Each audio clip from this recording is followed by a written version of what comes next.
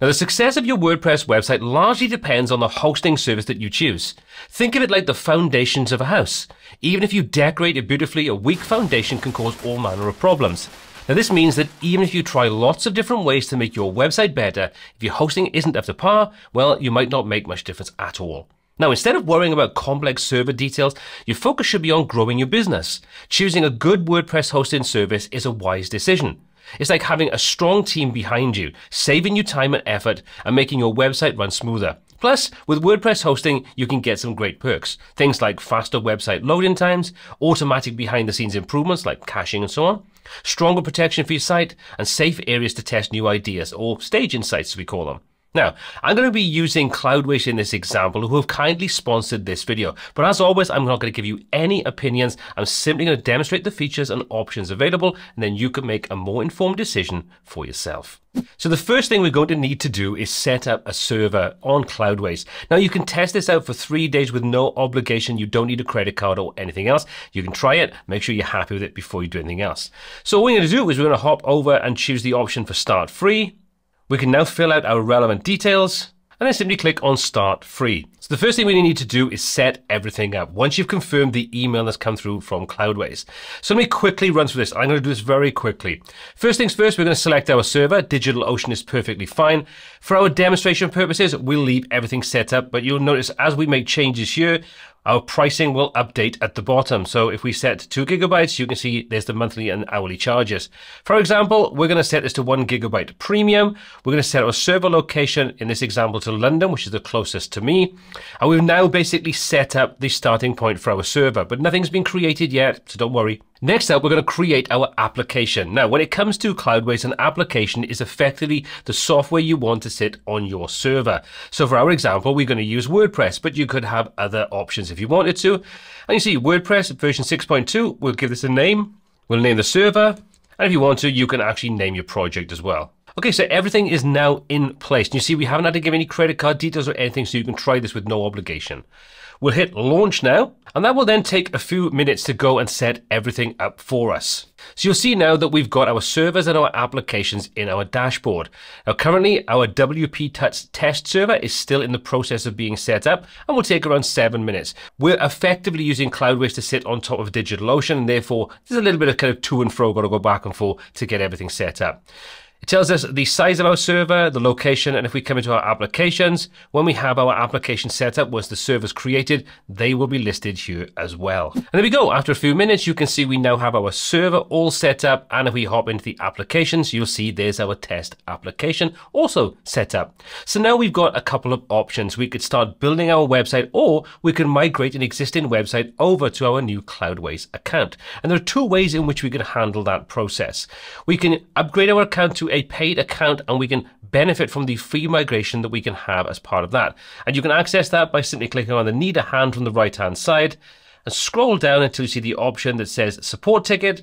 Click to create a support ticket, and from there you can start up the whole migration process and get Cloudways to handle that aspect for you.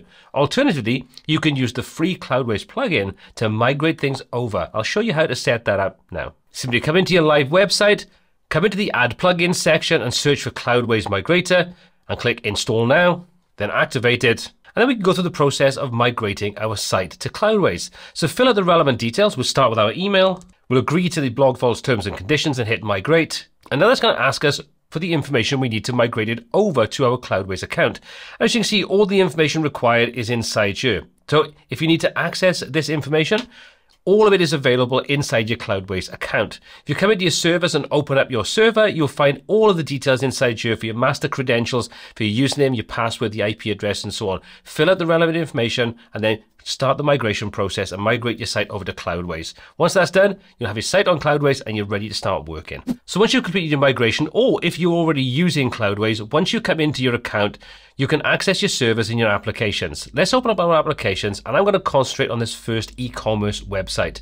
We're going to open this up, and inside here, all of the options are available to access all of our settings.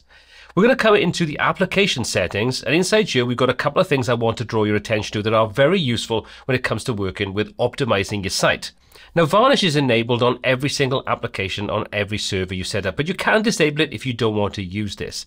And varnish is basically a caching tool. This allows you to cache pages of your website and speed up delivery to anybody that accesses it. It's a good starting point.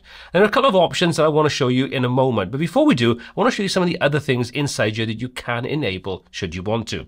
Now, if you have a site that is available in multiple different languages, you may want to enable the geo-IP detection.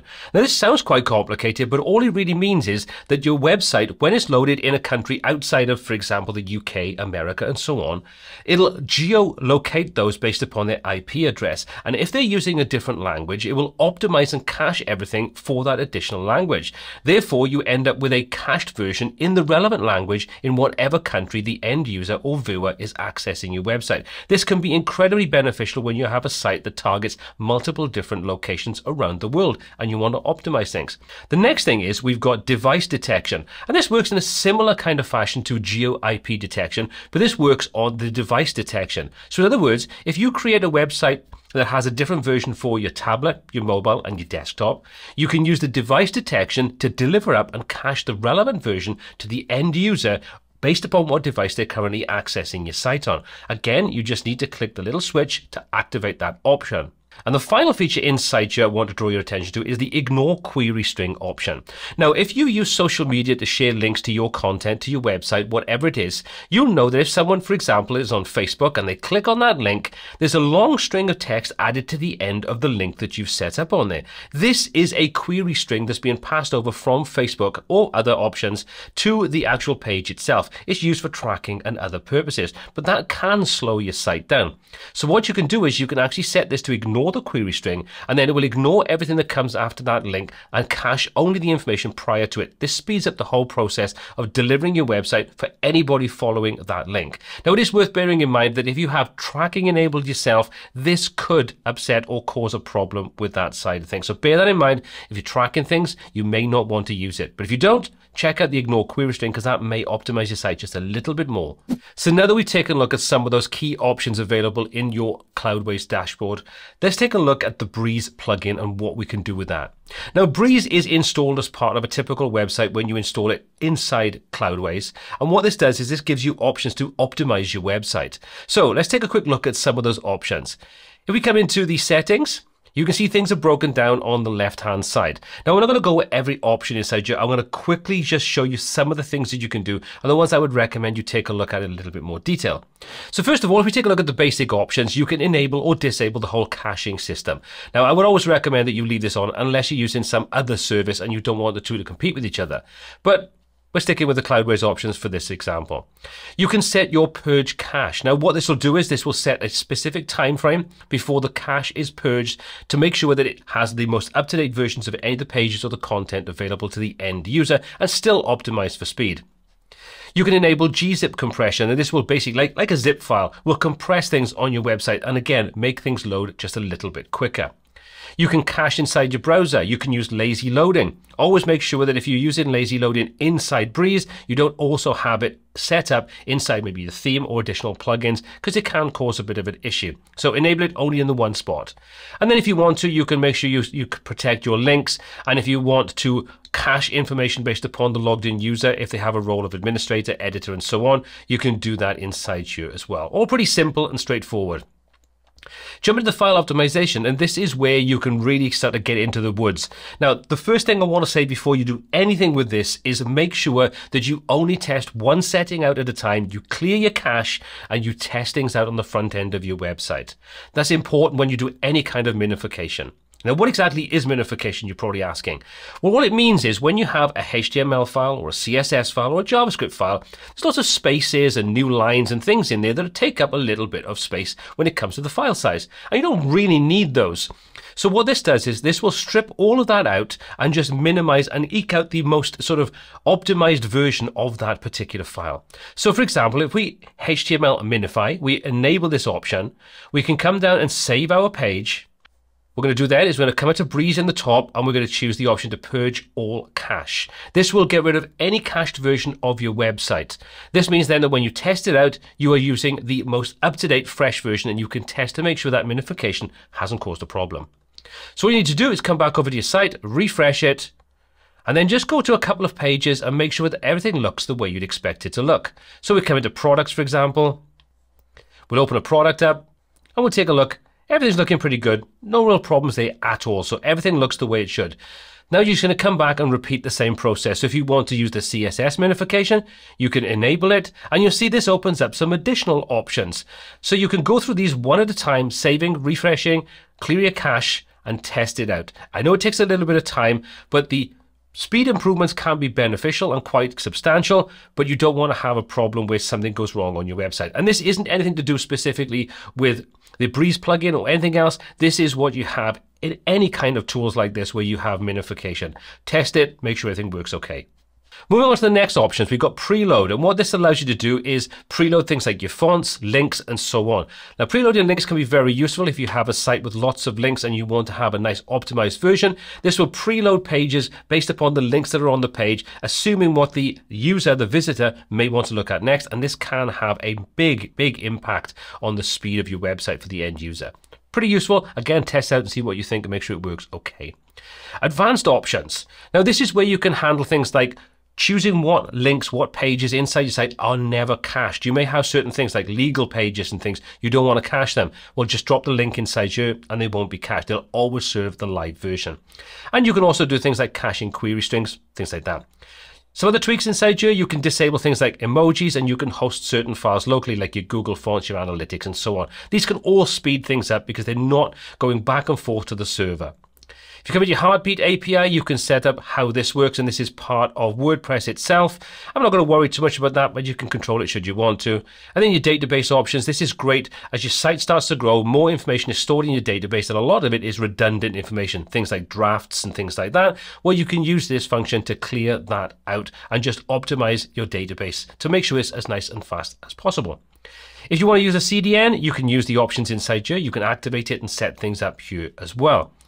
Your varnish settings, there's not a lot inside here. Most of this is handled on the actual server itself. And as you can see, we can purge varnish, we can auto purge it and set how often it's automatically purged for us.